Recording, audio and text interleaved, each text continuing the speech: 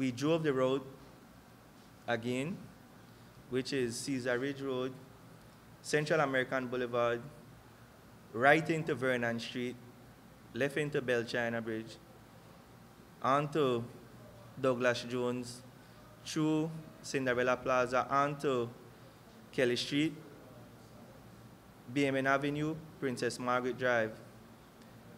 What the council will be doing, and I apologize for my colleague B. Cupid who isn't here, and Councillor Kuyar, a flyer will be distributed along the route to notify the residents of the new route, Carnival route, and to ask them not to have their vehicles parked along the Carnival route.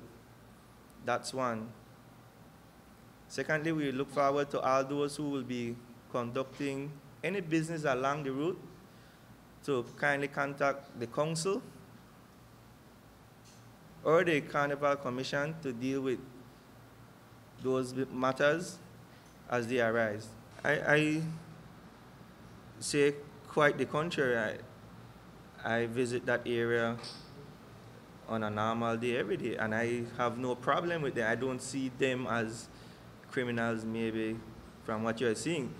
We know the Carnival is a fun-filled family event. I've been speaking with those young men through there, and for the most part, I don't believe it will be a problematic day for them, nor for the revelers or any participants in the Carnival.